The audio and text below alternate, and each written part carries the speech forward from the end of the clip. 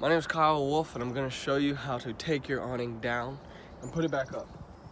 First, you're going to walk over here, and you want to flip this up, and this bar will release. And do that for both sides. See? Bam, this bar's released.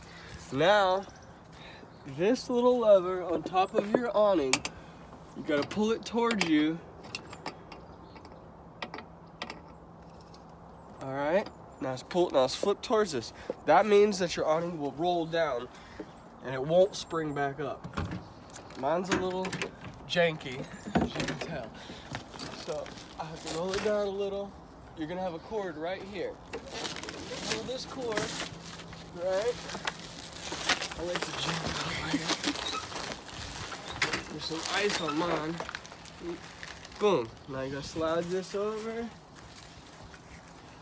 Right here, you want to make sure this little thing is loose, so this bar can go up and down. Slide it all the way up till it clicks in. You see? It clicks in there. Oh, this is very important. You want to push down and tighten. Tighten it up. That makes a little more tension on your awning. Mine's a little ripped, janky. But it works. Make sure this one's loose. Slide it up.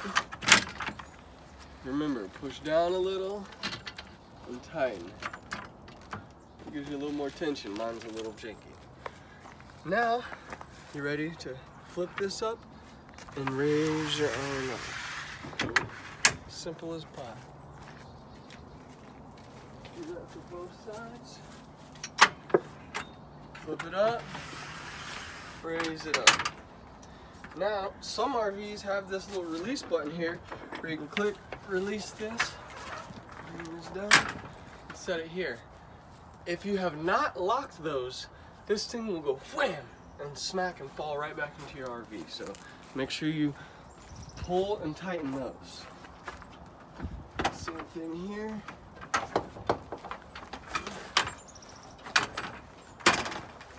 Boom, now we have our porch.